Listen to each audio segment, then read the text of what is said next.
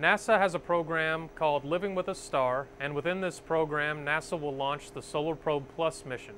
Partnering with the Harvard-Smithsonian Center for Astrophysics, we submitted a proposal for a suite of instruments to study the solar wind.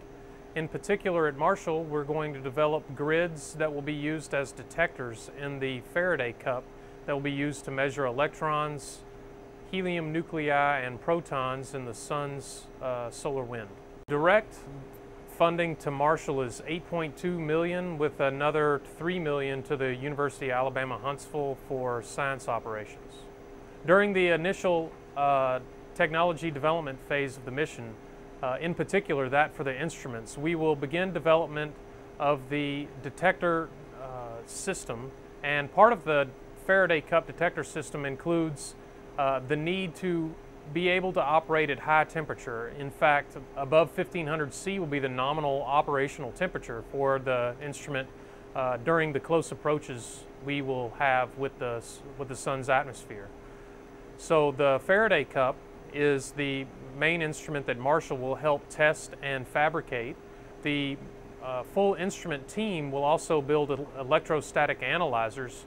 We call them SPAN instruments. Those instruments will actually measure the electron, proton, and helium nuclei populations in the direction that the spacecraft is moving and in the anti-direction the spacecraft is moving. This mission is designed to study two important things about the sun. Why is the sun's atmosphere 1 million degrees while the sun's surface is only 5,000 degrees? And how does the sun produce a solar wind? To study these two things, the Solar Probe Plus mission will travel 80 million miles closer to the sun than Earth, 40 times closer to the sun than the planet Mercury.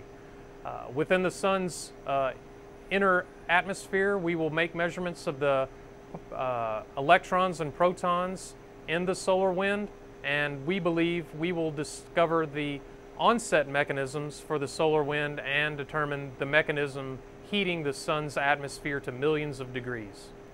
In answering these two most critical questions, Solar Probe Plus promises to rewrite the textbooks on solar astrophysics and provide us critical clues into stellar atmospheric formation and the evolution of stars.